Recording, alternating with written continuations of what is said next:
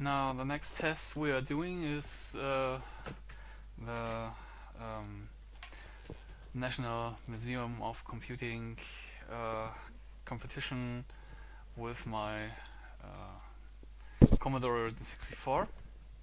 I have written a little assembler program to see how many Fibonacci numbers this little machine can put out in a time of 15 seconds. And let's load the thing.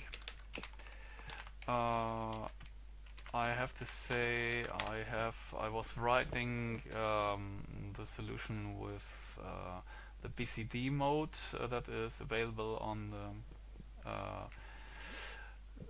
6502, 6510, that is in the Commodore 64. And this is a very fast mode, and to see how many Fibonacci numbers this little thing can do if programmed well. We will see. The trick with the BCD numbers is that I do not need any divisions to calculate the output. I'm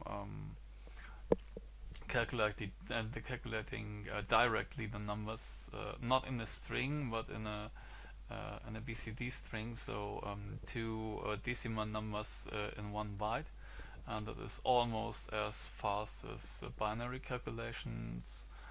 And the only thing that is slow here is the output on the screen, so that there is he has to shift that thing up and up and up, and this is quite slow.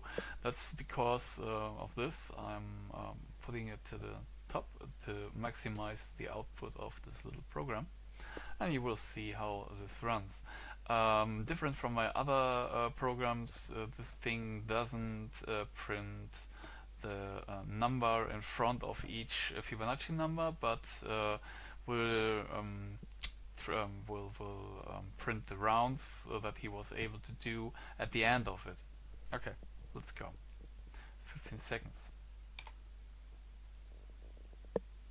I controlled this, and this seems to be correct. You will see that some numbers begin with a 0. That's the reason. Here, 243 is the maximum number that this little Commodore 64 can do, and this is quite a good number because a PC from 1995 can only do 1400, around that. So this is quite good, and this is indeed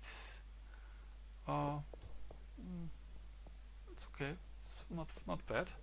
I had to write a big number, also arbitrary number math for this. This thing can do additions, subtractions, multiplications, and I think I skipped the divisions because yeah, it wasn't needed yet.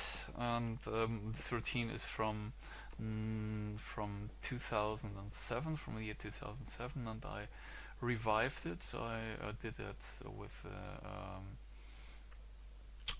a CC65 compiler, while I have written the whole program in assembly, in 64 assembly.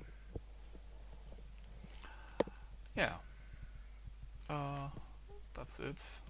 243 Fibonacci numbers for the Commodore 64.